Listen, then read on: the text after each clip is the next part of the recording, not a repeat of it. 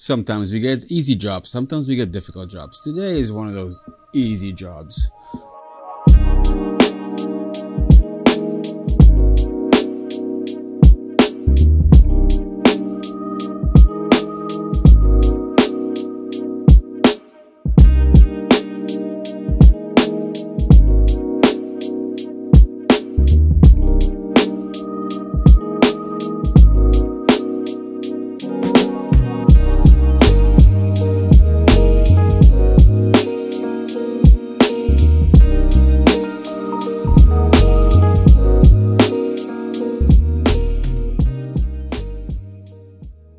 So I guess by looking at the thumbnail and looking at the title I gave this video, you can kind of surmise what's going to be in this video.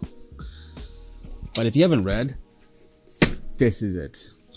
So what we got here, we have MyCloud backup. This is a NAS system that plugs into your network and gives you network storage. And there's a drive in here. This is a target drive that we're going to use from this. So let's get onto this thing here. So this is MyCloud.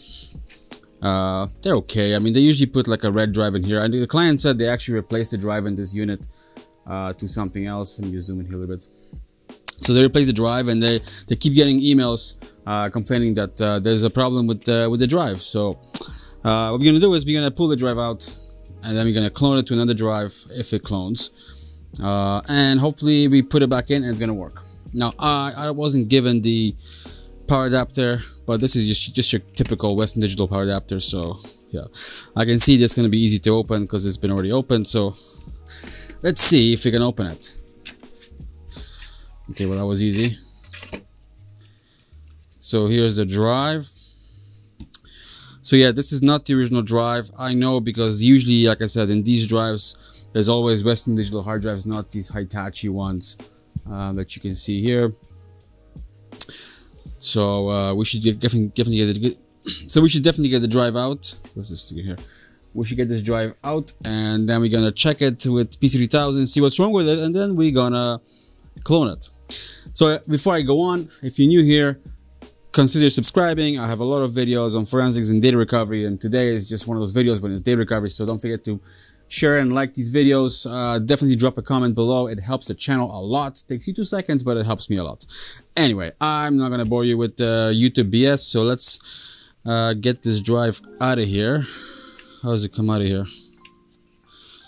There's no screws here. I'm guessing it's gonna pop out of here. So the client wants to continue using this thing, so we're gonna do just that. Let them continue using this. But before we do anything, let's get it unplugged from this board and test the drive, see what's wrong with it. What do I need here? I need some Phillips. Got my powered Phillips over here.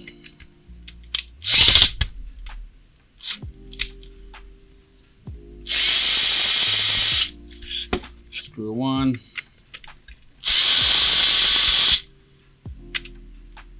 Screw 2. And there's a few more screws here.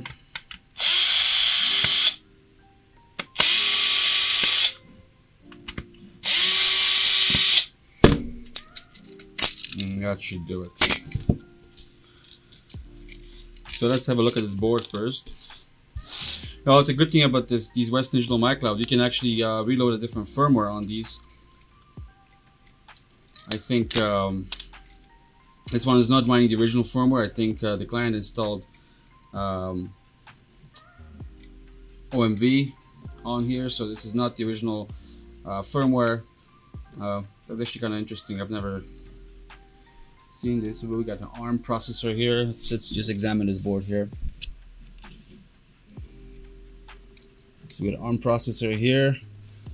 This is probably from the gigabit connection here. Got some RAM. Pretty simple. I guess you can probably duplicate this using Raspberry Pi, except you won't have SATA and gigabit. I mean, you're gonna have gigabit, but you won't have direct SATA. You would have to build it yourself, but pretty kind of cool. So yeah, so here's the drive. Let's take it over to PC3000 and look at the smart data and see if this drive is still good and whether we can clone it without any issues. So here's the source drive and here's the target drive, both plugged into PC3000. So we're gonna go from here to this drive. So we're gonna go from this drive to this drive. We're gonna do a complete clone in PC3000. Hopefully we're not gonna encounter too many issues. So let's just get into it right now and see how bad this drive really is. So here we are with PC3000. I just plugged both of the drives in. They're just sitting plugged in. So let's just power on the. So let's hit power on port 0. This is where the source drive is sitting at. So it's busy and it should become ready in a minute here. So we hit auto detect. I just want to check the smart data on this drive. So yeah, Hitachi 3 terabytes, and then we're gonna go view the smart here. So let's see smart. I mean, smart is not always accurate, but well, we're seeing some relocated sectors already, and then we see they're pending, and then the current. So this drive is, you know, it's already hitting problems. It's got smart issues. It's got relocated sector count issue.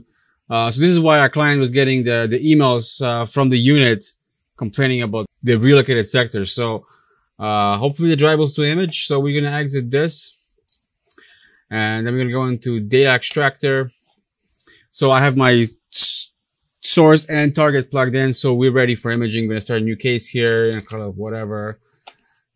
Source is this port. Gonna go next, and we're gonna have to move the drive over to a different port here. And port 2 on the data and port 2 on PC3000 is going to be our target port. So we're going to go next. Okay. So here we go. Let's see if you can see the file structure here. So yeah, we got data here. I can see it. So we're going to exit this, and we're just going to hit start on imaging and see. Hopefully it hits any bad areas. It's going to deal with them, and then we can just take the clone drive, put it back into MyCloud, and it should boot. Hopefully. It might not.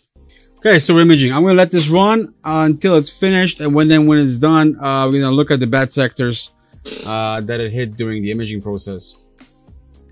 See, we're already hitting some. Before I could even stop recording, we're already hitting some errors here.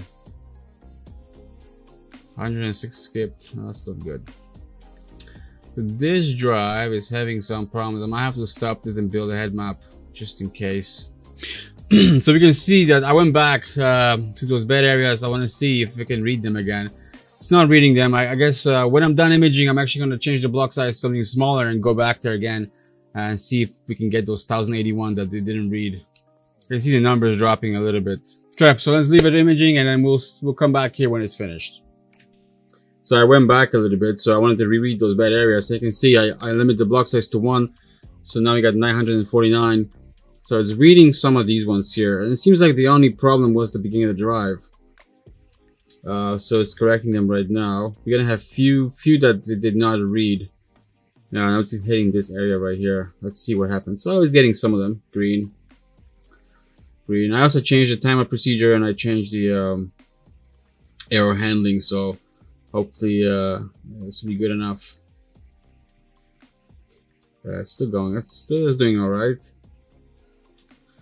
Okay, well, we'll leave it running and see what the total number is here when it's finished. Hopefully this is the only bad area on this drive that has this problem. So what you can see here, this drive has got some serious problems. You can see it hit some bad spots.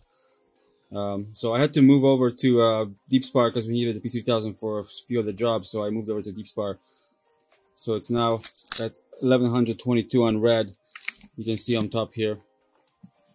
So we're just trying to correct these. And the way this drive is set up, there's 2 partitions. They're kind of in like a RAID 0, so they have redundancy through a partition where it's gonna, if one is damaged, the other one will boot. So this drive, when I put it back inside the enclosure, should boot. So let this thing finish, see if we can grab any more bad sectors, and then we'll move the drive over. So the imaging is done. You saw I ended up moving the drive over to DeepSpar over here because we needed the ports on the PC3000 for some other jobs, so I had to move the drives around. But anyways, so this drive is done, the Hitachi, and then we're image onto this drive right here, which is a Western Digital 4 terabyte. It's funny enough, Western Digital is going back into the Western Digital box out of all things. So now I won't reassemble it for the video, but I'm gonna just plug in the board and plug in the Ethernet and power and see if we can get the drive to show up on the network here, because if it doesn't show up, that means there's some issues with the bad sectors where on the drive. 678 bad sectors is not really much. Should be okay. This drive should boot. Like I said, the way it's set up, there's two partitions set up, and RAID 0 is almost like a fake RAID on a single drive. I think it's like a fail-safe. When one's corrupted, the other one will work. That's what it looks like to me. So I could be wrong, but anyways, let's put it in and see if it works. Okay, so we got the drives here. I got the Ethernet cable. Not sure if I have a power cable for this. The client didn't supply one, but this should this one here should actually work with most Western Digital power supplies. So I don't see why it wouldn't work. So yeah, let's plug this thing in here.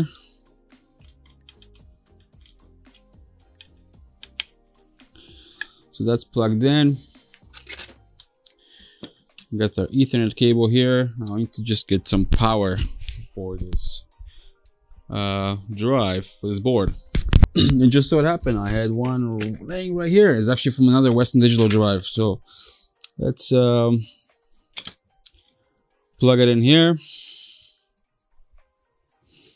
Let's give it power.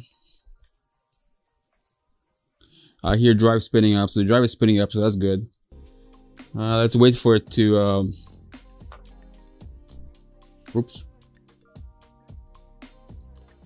Okay, so the drive is spinning. There's a light here in the back. You can't see on the camera. I can move the camera around. Let me see if I can move the camera a little bit here.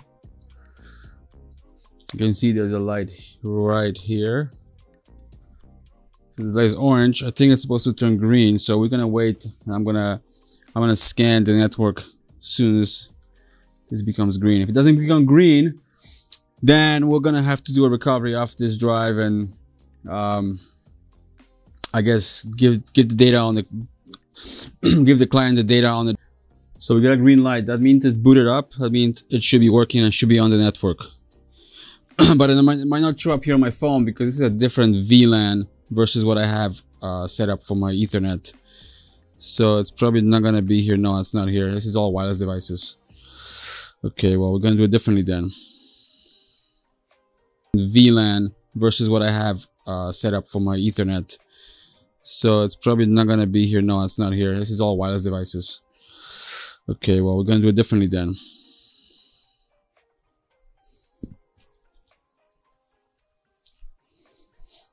So here we go. Let's see. I finally found the thing. I don't see it. So I don't know why I couldn't find the MyCloud on the network, but there it is here. We can see it. It showed up on the network, so we can go in and browse the data. I don't know what I can show because it's someone's information. But yeah, everything's here. Sorry, I gotta blur this out. Personal data, but it's working. Boot it up and everything's all right. So yeah, that was it. It worked. I'm glad it worked. I gotta reassemble the whole thing now and let the client know that we're finished and the drive is working. I'm glad I didn't have to just do a recovery. I'm glad that it's gonna boot up and he can use this unit again, because I'm pretty sure it's gonna be a pain in the ass to get to set this up again. So it's good it's working. So yeah, that's it for this video. Make sure you subscribe, comment, like, share, all that stuff. Do it below. Commenting definitely helps, and thumbs up definitely helps for these videos, helps the algorithm, and I'll see you in the next video.